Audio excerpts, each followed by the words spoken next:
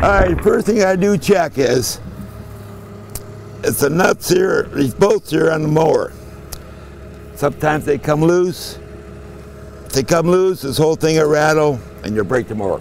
There's one here, 2, and 3. The next thing I usually check, the clip for the pin. I usually paint this so I can see it from the cab. If this comes out, this pin will fly out. This pin will fly out, and I'll drop the mower and I'll rip all this off. That's happened twice to me. Okay.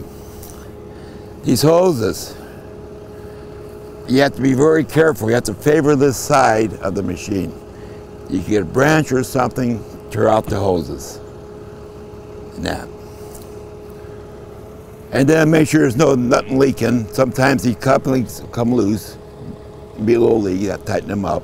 I look at the tires, make sure there's no cuts. Then I look here in the back.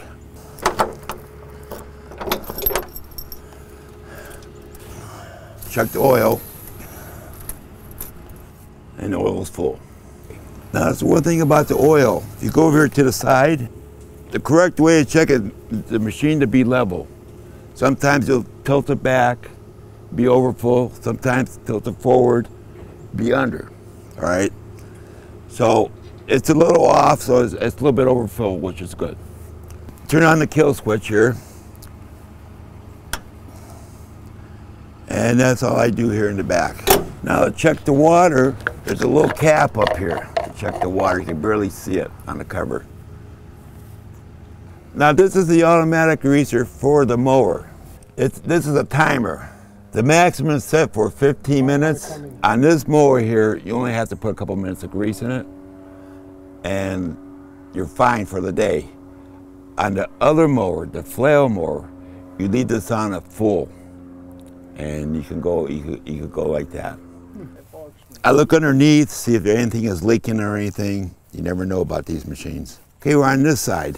You gotta unlock it. This is the most important side of the machine. We'll start right here with the radiator. I usually take a whisk broom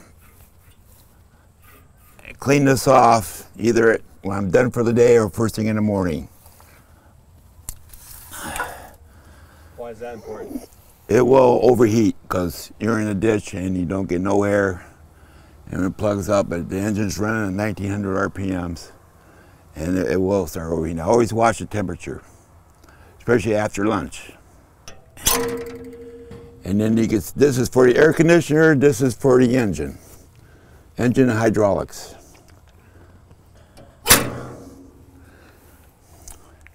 There's where we put the fuel in that here. And then this tube here. You hook this in, you take this off, you hook it to here, and you put in a fuel tank. Then over here, there's a switch, you turn it on, turn it off. And then the back of it, you have a windshield washer, which you use that during the day because you get mud and that up in the windshield. Okay, we'll go to the other side now.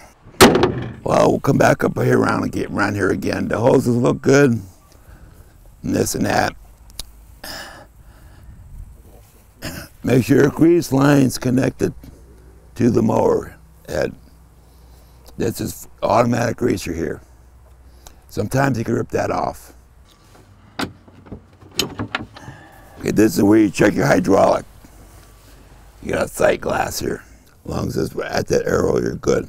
This is where you put your hydraulic in, and this is your hydraulic filter. Now what I do, I check the belt.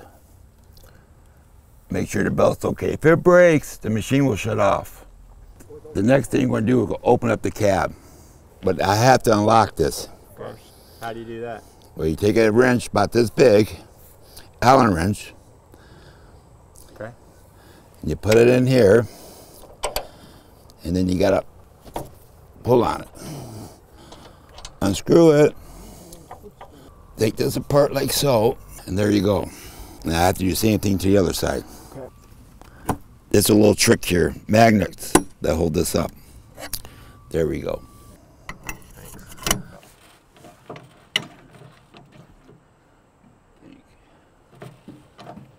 Turn this. Okay, we got that done. Now the most important thing when you do this, you have to take this bar. It's safety.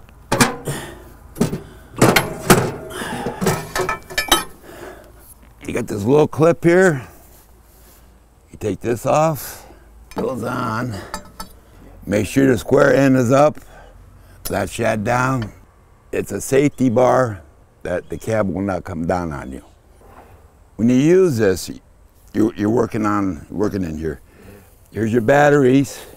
Always check for corrosions, see if it's loose or not. These are all the hydraulics. You look around. If you see something leaking from underneath the cab, chances are it's coming out from one of these fittings here or hose. Now we're going to close the cab back up. Take the safety pin and the safety bar down. There's a little bolt at the end of this that you put over here. Okay, and okay. Now we will lower the cab. When you lower the cab, you have this little valve here. We'll do it slow because you gotta wash your hand. You see this coming down? You gotta wash your hand here, make sure it doesn't get pinched or whatever. So we'll do this very slowly. We're gonna put this back in here. Very simple magnets. You got the two little hooks you might want to call them. They have to go on here. There's one, there's two. Also magnet. See the magnet here, so all you gotta do is go, and then you lock it back up.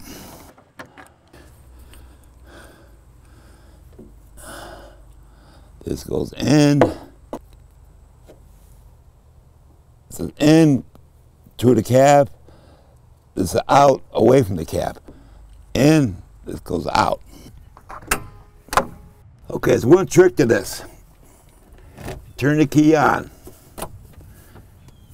And take it all the way over to the right. And here's my hands. Now listen. It resets the computer. This is a fuel tank. It's full. The bottom here is your hydraulic temperature. Over here is your RPMs. And this is your engine oil temperature. Most important. Check that. Okay. All right, now you got to go down. This is all for the mechanic. For the mechanic. And for the mechanic. This right here is your engine oil. It's reading 98 degrees. You don't start running the machine until you reach the temperature 104. Oh, wow.